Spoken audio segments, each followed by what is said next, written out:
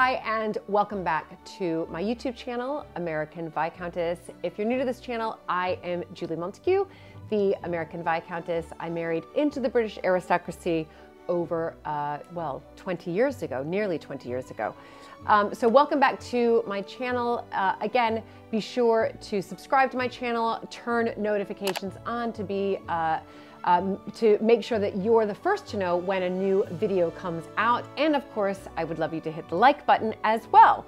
So here we are. It is all about the new year. Yes, 2022. It's been, for all of us around the world, a really difficult past couple of years, nearly 2 years now. So we're coming into 2022, I hope with a lot more hope and an opportunity for us to reset and really recharge and to relook at really ourselves and what we want to move forward with in 2022.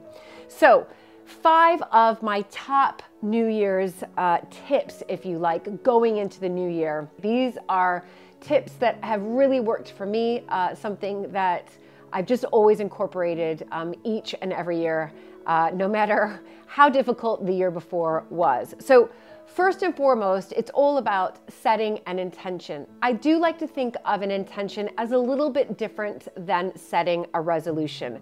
I always think of a resolution as something more specific. So it can be, I'm going to lose, I think for a lot of people, it's about losing X amount of weight, or I'm going to be exercising 3 times a week and doing all these sort of SMART goals. But really for me as a yoga teacher, an intention is, I like to think of it as more powerful than that. An intention is something really that's pulling at your heart, and it might be something that you're striving to be or to feel. And I always like to think of an intention as an I am statement. So for example, if one of the things that you struggle with is self-confidence, perhaps your intention could be I am confident. So it's something that needs to be in the present moment, regardless of if you believe in it right now, but it's something that you want to be working towards. So again, it might be something along the lines of if you have fear in a lot of aspects in your life, it might be I am courageous. And it can be, of course, a longer sentence than that. But I always like to think of an intention of really intending to be or to feel that feeling. So again, take a moment now to think of something that you want to encapsulate in your life, that you want to become, that you want to start to feel in your everyday life. And it's an I am statement. So it could be multiple words. I am strong, I am empowered, I'm an incredible human being. And it's that really intention can really be with you throughout every single day of your 2022. And then secondly, I want you to think of a word that you can give back to the world, to your friends, to your families, to your coworkers, to somebody that you see on the street, and you can start to incorporate that in your everyday life. So maybe it's compassion. You're going to give compassion, more compassion to the world, or to, in your grocery store, when you see the person at the cash register /till, it's giving that person more compassion, or your postman, or even, again, your parents or your children or your friends. I'm just using compassion as an example. But again, if there's a word out there, maybe it's hugging, and you're going to hug more than you did over the past 2 years. But what can you give back to the world? And I think that that's really, really important, as well as we are creating an intention for ourselves, but also in one sense, we want to give back to the world. So number 3, something that you want to leave behind. So 2021, I think for many of us, was again another difficult year. So what do you want to literally leave behind? And you have to make sure that you are actually going to leave this behind. And it could be, a situation. It could be a relationship. It could be something that isn't serving you internally within. And a really good idea around this is to write it down on a piece of paper, to then fold it up and to light it on fire. So again, this is a really good ritual, especially if there's something that's tugging at your heart that doesn't feel good, that is weighing you down, that is a burden. Again, this is really an opportunity for something for you that you are just like, that's it, I need to leave this behind in order for me to move forward with my own life and with my intention and with the word that I want to give back to the world. I need to drop this completely, this situation, this relationship, whatever it may be, only you know that, but make that decision to, again, leave that in 2021. And then, of course, there is number 4 is really to give a toast. And I've got my toast here. And a lot of times we toast to good health and to, a prosperous new year.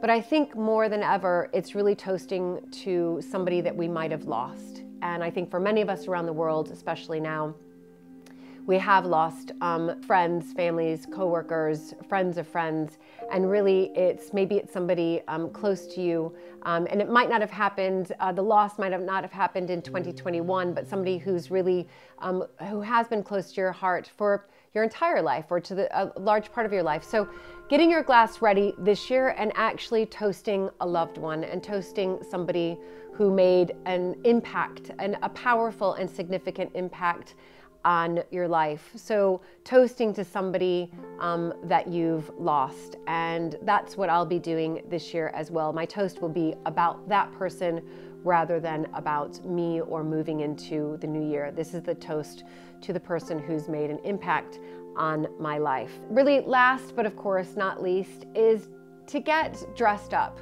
or to get gussied up. And I think that's such an English word.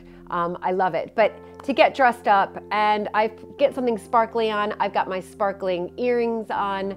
I put a little bit of sort of reddy orange lipstick on. I've got my gold vintage velvet dress on. And just to get, sort of dressed up, gussied up, to really celebrate all of the above. Celebrate the person who you've lost, but toasting to them who has made a huge impact on your life, making sure that you are, of course, have that word that you want to give back to the world, and of course, setting that intention. And then, all of the above, just making sure that you're incorporating all of that while you're dressed up in, in something that makes you happy to be. And I know for me, in particular, this dress does make me happy because I know that it was worn probably by several other people. And I'm sure that they had wonderful, amazing stories and an incredible life. And so I feel quite good that I'm still carrying on whoever in some way or another wore this dress before me. So those are really my 5 top New Year's Eve tips in order to go out and really celebrate and embrace this new year to come. So thank you again for joining me all this past year here on American Viscountess.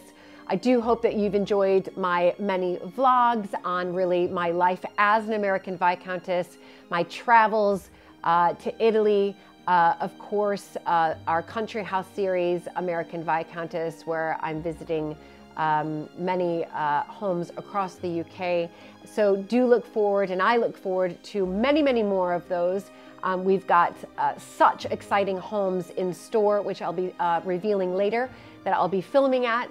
We've got, incredible historic houses that have said yes, that I'll be filming at very, very soon. And I'll be revealing those homes here on YouTube, where we will be filming at 2022, and many, many more vlogs here on my channel. So every Thursday, you will be getting a new vlog here from me as my life as an American Viscountess, but really exciting stuff that we have for those vlogs. So there's a lot on the horizon here. And of course, a sneak peek into my house in Italy as soon as I can get back there, but a lot on the horizon here for the American Viscountess channel. And we cannot wait to share it with you all. So here's to all of you for subscribing to my channel, and in particular to the American Viscountess patrons. Thank you so, so much for all of your support in helping to make these episodes and these vlogs possible. You patrons are a huge support in making this possible. Without you, we would not be able to film in particular at these country houses. So if you are interested in becoming a patron of American Viscountess for 2022, do check out the link below, patreon.com/American Viscountess. And cheers to all of you for a happy and prosperous 2022.